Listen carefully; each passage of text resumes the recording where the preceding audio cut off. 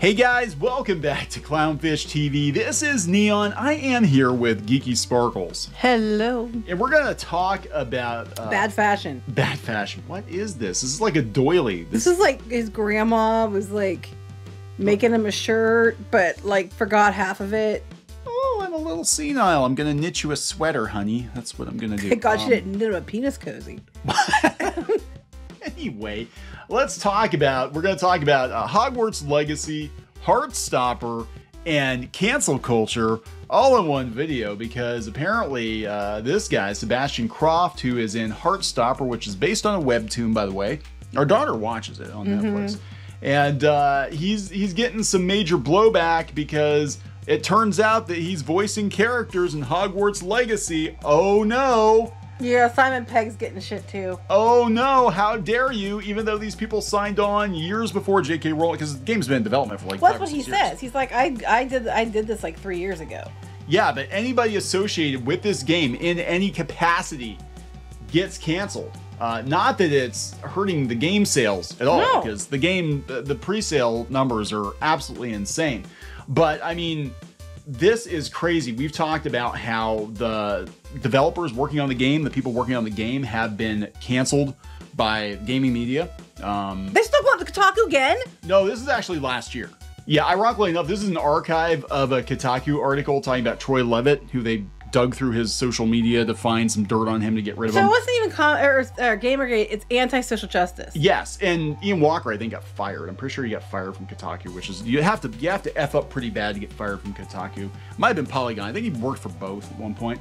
So there was that, and then we had, of course, the social media manager. I think it was social media manager for Limited Run Games, community manager, getting gone because she said she liked Hogwarts Legacy. She was excited about the game. She was excited about. That wasn't what got her gone. Oh, then we had the brony activist nut job who went and went through all her tweets for years, so they found one tweet they thought was problematic, and then screamed about that, so they got fired. Yeah, but I'm telling you, the catalyst was Hogwarts Legacy. No, that's exactly what it was. Absolutely Hogwarts Legacy, and we had to look for reason to support your opinion that she had to be fired because she was excited about Hogwarts Legacy.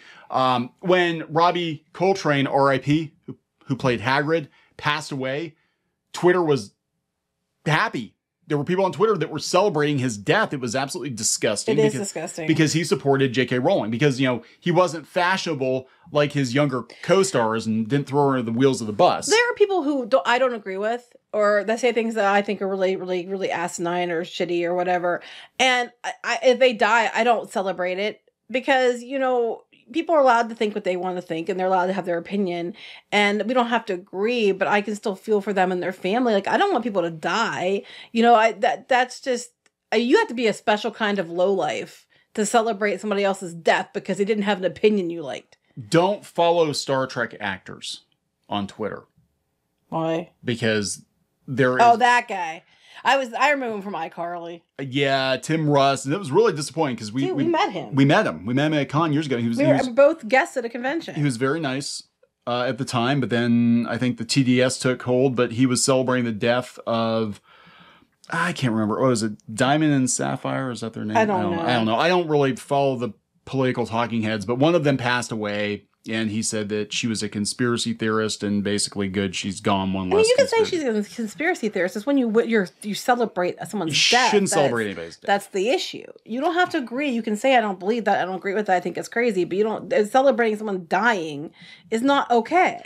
So let's talk about how Twitter now wants the Heartstopper, one of the Heartstopper stars. This guy apparently plays the bad guy. I'm not familiar with it. We had to go ask Pinky Boo because we didn't watch it. It's like, oh my god, he plays the bad guy. I'm like, oh, and they're probably like, of course he plays the bad guy because we had the Slytherins like in the J.K. Rowling's too. Does he play the bad guy in the game? I don't know. I know in the Heartstopper. In Heartstopper he plays the bad guy. But yeah, he said he was contracted to do it.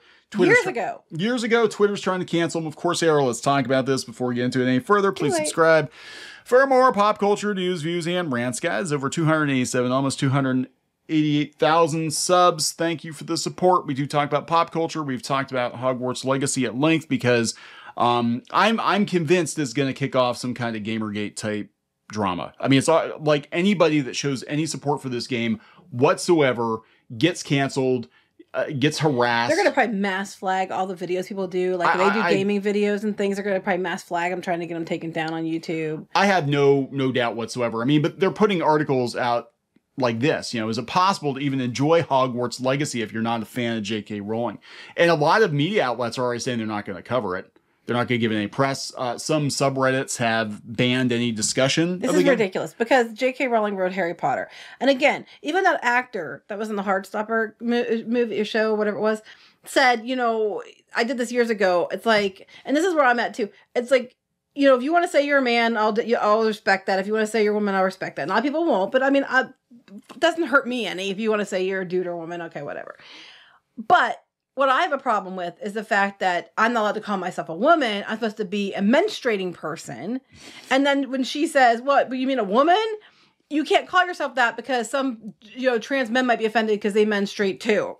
And it's like, well, no. It's like, you're going to be a man. I'm going to say you want me to say you're a man. Okay, fine, you're a man. But I want to be identified as a woman, and I'm not going to be identified as a vulva person. Or a Vulvasaurus. A vulvinator. A vulvinator. Vulvinator. I'm going to, yeah, okay, well, I will identify as a vulvinator. But I'm not going to identify as something like that just to make somebody else happy when they get to be called a woman. That's bullshit. I think it's unfair, and I'll say so. And you'll be like, you're transphobic, whatever. No, I'm not, because I will say, fine. If you say you identify as a woman, I'll be like, hey, fine, you're a woman. I don't care. What makes you happy? You identify as a man, I will call you he, him. And I will, you know, it's no skin off my nose if you identify as a man. Whatever. Don't care. If it makes you happy, okay. But I want to be called a woman, not a fucking menstruating person.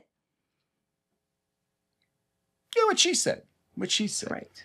So anyway, speaking of women or wombats or woombas or whatever, JK. Whatever term you've come up with as a woman, they'll probably take it too. JK was fumbling for a word there. But yeah, they're bringing up that, yeah, she is not directly involved in the game. No. But she makes money. And then they go on to be like, well, Pottermore, the digital publisher of Rowling's Wizard World, has suffered a 40% drop in profits. Pottermore, like, nobody does that. That's kind of like Club Penguin for Harry Potter. Right. It's no, I mean, some people do, but it's usually not one that's really, popular with people anymore. Show me the sales dropping off at Wizarding World and Universal. Mm-hmm.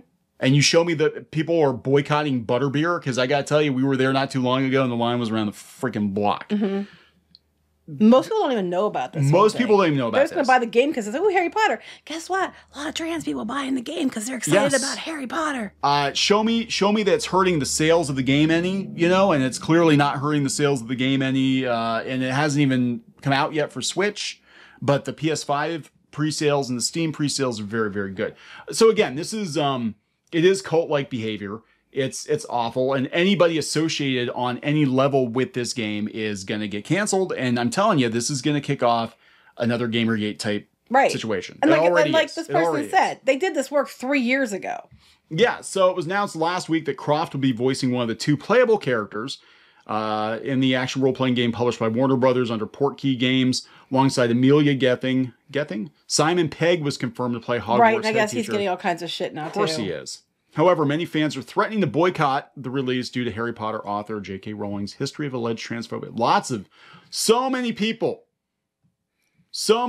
boycotting this game. It's the Streisand effect, magnified to the umpteenth power, because everybody is buying it now because they keep having such a whiny hissy fit. All they're doing is even people who aren't going to buy the game are going out and buying the game. So, again, this guy is, on an LGBTQ plus IA plus ultra show. But did you see? Okay, I want to read the quote, though. Okay. Read his quote. This is what he says. Sebastian Croft. First he says, I believe wholeheartedly that trans women are women and trans men are men. He continued, I know far more now than I did 3 years ago and hope to learn far more in the next 3 years. I'm really sorry to hurt anyone by this announcement. There is no LGB without the T. Yeah, there is. LGB. What about the QIA plus? Yeah, why does everybody forget the QIA plus? I mean, aren't you being phobic towards those people? I'm just a plus. I'm a plus ultra. Oh, I can't even. I am. You're a Vulvinator plus. Yes, right. Plus ultra. So, basically, don't cancel me because I agreed to do this 3 years ago before she said something else stupid that everybody's pissed about. And, you know. Yeah, because everybody keeps bringing up the fact that, like, yeah, even though she was involved, she still gets paid. I hate to break it to you. Anything Harry Potter or Wizarding World from now until the end of time, she's got one of the best contracts in the industry. She will get paid. Her estate will get... After she's gone, her kids, her grandkids, her great-grandkids are going to make money. That's wizarding money. Money. They're going to make money off of Harry Potter. Yes, and there's a reason why that when you get a deal now, they have clauses in it for theme park rights and different things like that because of her contract. Yeah, which is pretty crazy. So here we go. Oh my God. So apparently I'm blocked by somebody I don't even know on here. What would you do? I don't know. You're unable to view a tweet. Either that or they went private. So yeah, here are the quote tweets. Heartstopper star Sebastian Croft says there's no LGBT without the T. LGB without the T. LGB without the T. And apologizes for the hurt caused by the revelation. Concludes statement with, says the straight man. I don't know. I don't think many straight men wear that shirt, but okay. That doesn't look like... Well, you know what? To be fair, there's not a lot of gay men who would wear that shirt either. They have better taste. If his grandma made it for him, it's like Ralphie. I think he shops where Ezra Miller shops. Oh my God, yeah. Yeah. Granny Core. I really wish that people had stopped pretending. Maybe he made it himself. Maybe he did. Maybe he tried. Maybe he's trying to knit himself. Because a lot of people are doing that now. Anyway. I don't know. For TikTok, right? Pretend like LGB was built upon the backs of T. Spoiler alert, it wasn't. T doesn't have anything to do with sexuality. So now people are fighting amongst themselves. Dude, they always devolve to eating themselves. Look at the TRA and trans quote tweets. They never forgive, they never forget. You'll be 30 and they'll still be bleeding on about your indiscretion. That's trouble with religion. It is like a religion. And to be fair, he did not know at the time. Nobody that worked in this game knew at the time that J.K. Rowling was going to say what she said. And just because J.K. Rowling said what she said and it pissed you off is not the fault of all these other people. There is no LGB without the T. Just call me a slur, followed by, I, a trans man, accepts your apology. Just be careful next. Be careful. We're watching you. We're watching you now. The way his apology is basically, whoops, sorry, I didn't care about trans people 3 years ago. Anyway, here's a meaningless statement with no real substance. That's not how it came across at all. It sounds to me like it's a gig. It's a gig. Sorry, I was distracted by cuteness. Oh. The squirrel hates you. Oh my God, that squirrel hates no one. No. That squirrel is the acceptance squirrel. Oh, I want to hug it. Oh my God. He's so fluffy. He is fluffy. That is a chubby, fluffy squirrel. I want to hold him. He shouldn't need to apologize. I want to hug him. Look at that face. You're talking about the squirrel, not Sebastian. He's so cute. I'm sorry, I can't help it. You might want to squirrel away from the squirrel quickly. Okay, let's hide the squirrel. He shouldn't need to apologize. It also comes across as him regretting his involvement with Hogwarts Legacy. I'm sure he does now. I love him, but it's not a good feeling to have someone who's not proud to be involved to be the voice of my character, especially since everyone else is super proud of Hogwarts Legacy. I'm sorry you were offended. I'm sorry you feel that way. Coming back to this, and bro really said, sorry if you're offended. Maybe actually if you're feeling that way, sorry, you could pay for my top surgery to make up for it. What? You hurt too many people. For doing what? For voicing a character in a 3 game. years ago. This is the most performative shit ever. Oh my God. Oh, here's the apology. It still doesn't honestly feel genuine. I'm sorry to hurt anyone. It sounds very close. I'm sorry if anyone was offended. You did the fucking job 3 fucking years ago. Get the fuck over it. Get the fuck on Mastodon or Hive. Weren't these people all going to leave Twitter? I thought they were all going to leave Twitter. If you're so offended, you're offended by that. You should be offended by his outfit. I need a cute squirrel. It sucks because I was a massive fan of yours, but I can't accept this bash. She's been publicly anti-trans since long before you accepted the role. No, it wasn't. It's only been like 2 years that she said shit. I don't know. Womp womp. Just him throwing around phrases. I hate fake statements. Well, why are you on Twitter? Most of you people are fake ass. It's ridiculous. Oh, God. Sounds like you know less. How did you unlearn biology? 3 years ago was 2020, not 2000. At what point are you just an idiot? If she was saying that shit, that's the first I heard it was like 2 years ago. If she was saying stuff like that back in 2000, by now, I think she would have been canceled. You know, here's the kicker though. Most people aren't on every statement that she makes on Twitter. Most people aren't even on Twitter, which is they're just further proving our point that normies aren't on Twitter anyway. So this person might, even if she was making the comments, might not have known because they didn't live and breathe by the people's, what they were offended by that hour, that minute on Twitter. People are going to buy this game. They're not going to know who the hell this guy is at all. They're just going to be like, oh, it's the character I'm playing. Hollywood's not going to care. They'll be like, oh, you put an apology out. We're good. Yeah. They're not going to care. They don't give two shits about you people. Most of us don't.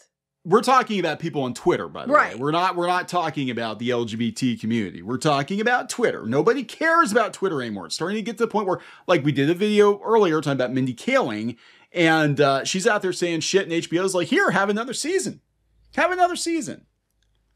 This next comment, I'm trans and a simple apology won't do. You need to donate some of the money you got. Fuck you.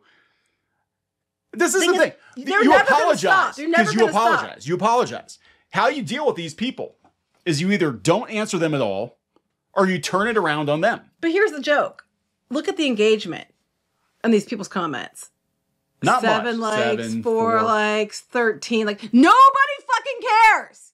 Nobody cares that you're angry that some guy on some show on Netflix based on some webtoon is voicing a character in a game that pays some woman that you don't like because she said some stuff on Twitter a couple of years ago. Nobody cares. They don't care. If you really are that interested in activism, go do something more productive with your time than stalking people on fucking Twitter. Besides, you're supposed to leave Twitter anyway, right? Because you're just putting money in Elon Musk's pocket. What the hell's wrong with you? Yeah. You're supposed to hate him now, right? Well, I love this one. You're overlooking the anti-Semitism because of the goblins. Oh, fuck off. Seriously, these people are just... It doesn't matter. And even if you find ways to disprove anything else, they'll find something else to be pissed about. No matter what, they have to find something to be pissed about. They have to latch onto something because their whole identity is wrapped around hating something and being pissed about it and saying that they're the champions of justice. But in reality, they're just a bunch of shitbags on Twitter screaming about bullshit. Cis allies are so sick. Oh my God. Oh my God. Oh my God. We hate you all. Again, there's jack shit interaction. No. Yeah. Nobody cares. You're screaming. Nobody cares. You are screaming into a void. This game is going to sell like gangbusters. Do you know what people care about though? You know what they really care about? They care about... It's way up there. I know what you're looking for. They care about that. They care about this face. If you get interaction, that's what this is about. I'm going to put a cute squirrel on there so some people will give me interaction.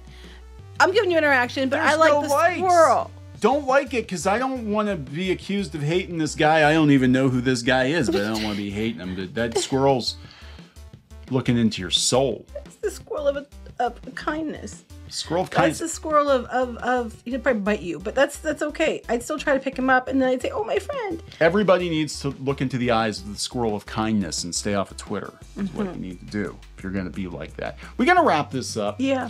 Yeah, so here... we didn't even talk about Simon Pegg getting jumped on. He's getting jumped on, too. Oh, my God. Do you want to talk about Simon Pegg? Nah, it's okay. He probably told him to fuck off like he usually Simon does. Pegg would. Yeah, Simon Pegg can handle it. He usually just tells him to fuck off. I just think it's ironic that this person with this audience working on this show based on this comic is getting this much pushback because of voicing a character on Hogwarts Legacy. They probably a hero. Well, they were a bad guy, but you know what I mean? They were on that show and they were like, oh, your representation, yay! Like 2 days ago before it was announced that they worked on the show. Don't you see how these people always turn on you? I mean, ask JK how that worked out for her. I mean, she kowtowed to this audience for a while and they ate her alive. And they're going to continue to eat her alive until they grow the fuck up or lose, 30, 40 of their old accounts, and then we realize it's like 10 people that are pissed off at the end of the day. So we're gonna wrap this up. Yep. Please subscribe for more pop culture news, views, and rants, guys. We'll talk later. Bye.